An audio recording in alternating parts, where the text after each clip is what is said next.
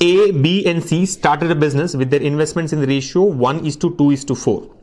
After 6 months, A invested half the amount more as before and B invested same amount as before, right? Same amount as before. While C withdrew, that means he has withdrawn 1/4 of his investment. Find the ratio of their profits at the end of the year. So basically, if you see in a span of 1 year, he's talking about two different points, right? Initially, they invested in the ratio 1:2:4. So let's say 1x, 2x and 4x. 100 rupees, 200 rupees and 400 rupees, for example, right? This is 0th month, right? This is the 12th month. This is the 12th month.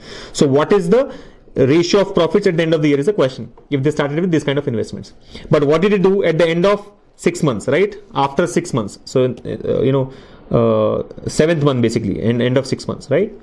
This is half time. 6th end, right? 6 month end, right? What did they do? A invested half the amount as before. So earlier his investment was 1. Now he has invested half plus half, right? What about B? B invested the same amount as before. Earlier B invested 2. Now he has invested 2 again. Same amount as before, plus 2 again. And C withdrew 1/4 of his investment. C has withdrawn 1/4 of his investment. 1/4 of what? 4. See, 1/4 of 4. C's investment was 4 rupees, right? C has withdrawn 1/4 of it. So 1/4 of 4 is how much? 1 rupee.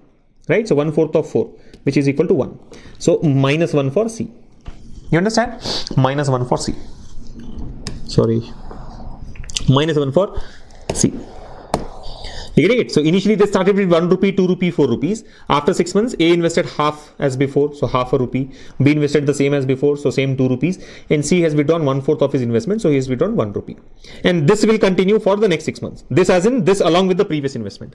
So what is the ratio of profits at the end of the year? At the end of 1 year. Right? Very simple. How do you take? You don't have to draw this diagram and all that in the exam. You just write the final answer as follows. PA is to PB is to PC. The ratio of their profits will be what? See, 1 into 6 plus 1 plus 1/2. For the first 6 months, A's investment was 1 into 6, right? 1 rupee into 6 months. Then 1 plus half rupee, 1.5 rupees into the remaining 6 months.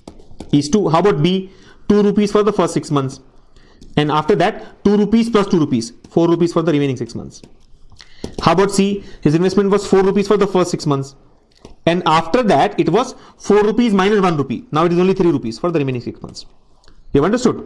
1 rupee for 6 months. 1 plus half, 1.5 rupees for remaining 6 months. 2 rupees for 6 months. Then 2 plus 2, 4 rupees for remaining 6 months. 4 rupees for the first 6 months. And then 4 minus 1, 3 rupees for the remaining 6 months. Simplify and you'll get the answer. So 6 plus, this is 1.5 into 6, 9. 6 plus 9 is 15 is to, how about this? 2 into 6, 12, 4 into 6, 24, 36. And this is 24 plus 3, 6, 18, right? How much is that? 42. So if you simplify this further, you get 5 is to 12 is to 14. All are multiples of 3, right? 5 3s, 5 12s and 5 14. Sorry. 5 3s, 12 3s and 14 3s. So 5, 12, 14. Option C will be the final answer.